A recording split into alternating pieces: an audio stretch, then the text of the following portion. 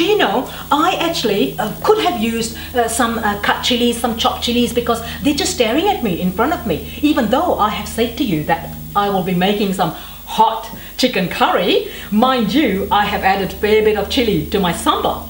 You know, and so I'm just eliminating it today because I think we have got a few of you in the audience that might like it a little bit milder. So this is why I actually haven't added it to my curry today. Sarj, how do you know if the chilies are hot or mild? Oh, sure. Guess what? You know, when I was growing up in Malaysia, it was actually quite hard to tell if the chilies were hot. Quite often you will find that the small chili, the bird chilies, are the hottest. But you know, the proof of the pudding is normally how my mother would taste it is to cut the chili in half and just put it on her tongue, just a dab like that, and you will find if she went, whoa, this is crazy, that obviously means it's a hot chili. Now again, all depends. If the chili comes from the same plant, obviously happens to be hot, the rest will be hot. If the chili are mixed match from different plants, for example, you just have to take a guesswork, just do a guesswork and say, all right, this chili was hot and I know that the rest will be hot. But today, I know, Matt, you have brought me some Mexican chilies, haven't you? Habaneros and things like that. Oh my goodness, jalapenos and habaneros, I can guarantee, definitely hot. All right, so if you want your hotter curries, certainly go for those hot. Thank you for those questions. Now to this pan, now that is lovely and aromatic. Again, I apologize to the viewers at home. You can't actually smell it, can you? But don't you worry, you will have the recipe, okay, on your screen, and you will be able to cook a scrumptious meal yourself. So here we go. Now, to this pan, we are simply going to add about 500 grams of chicken. What I have done, I have actually used chicken thigh fillets. Anytime that you're going to produce a curry, back home, my mother would say, the chicken breast fillet has got no flavor. Why don't we just stick with something that has bones? Now, often the whole chicken will be cut up into pieces. The bones and the chicken would be thrown back into the pot to cook and to stew, a bit like a stew, about an hour or so. But I am going to do a Simple Sarj way, the quick recipe. I have used up some thigh fillets. That will take about half an hour to cook, maximum.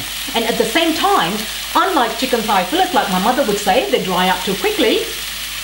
This actually will amalgamate all the flavors from the sambal and from all the other ingredients in there and make it lovely and succulent. Proof of the pudding is in tasting, so just as well you're here. Now, my Western influence are the potatoes. Of course, I'm going to add some potatoes to it. And then to that, you will actually require some salt, which will be roughly about a level teaspoon. Because what you'll find is that the sambal actually does have salt in there. Amongst all the other things, it also has salt. So roughly about level teaspoon. Again, the rule of thumb is, depends on what your family likes, Sometimes less is more because you can always add your own. All right. Now to this, we're going to add some water. It's roughly about half a cup of water if you don't want it, too runny. And this will be lovely, just like so. You need that water to actually create that balance between the dry ingredients and the wet ingredients. So that's what you're trying to create here, the happy marriage between, all of these. Oh, wow. This smells beautiful and it's beginning to look fantastic. What we will do now, we will need to put the cover on, because to steam anything, obviously, the cover is the best way to steam things. And again, I will put the cover on, and then you know what? I am going to then relax for about half an hour. What you'll have to do to have a taste test in about half an hour, I'm going to chip off. I'm going to have a little bit of a drink. See you in a minute. Hey, welcome back. It's been half an hour now. It's been cooking for half an hour. I can smell it. You can smell it. Again, I don't know, people sitting at home. Well, here we go. Oh, so beautiful. One last touch that I want to add to this dish is the coconut milk. The coconut milk, as I was growing up in Kuala Lumpur, I grew up with 80 coconut trees. Yes, in my backyard, actually front yard as well. You know, about 80 coconut trees.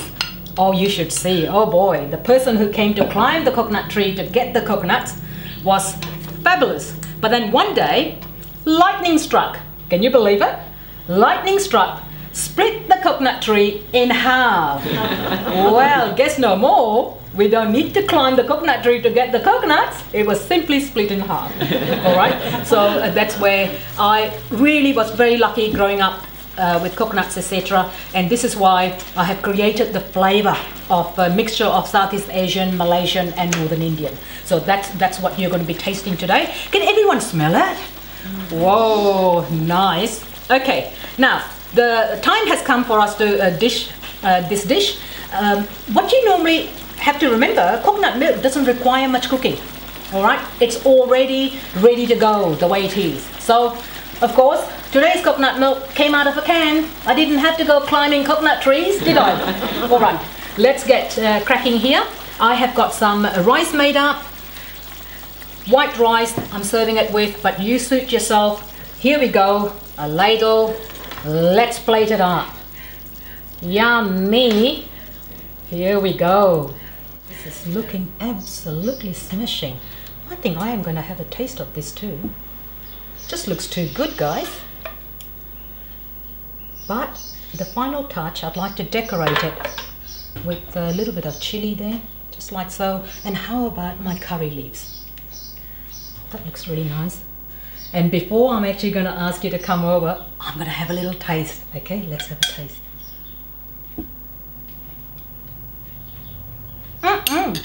Nice. Actually, not too hot. I'm glad I didn't use that chili after all that. And let me just clean this up. When you're plating it up, it's always nice to have all those little speckles removed, isn't it? Just to make it a little more appetizing.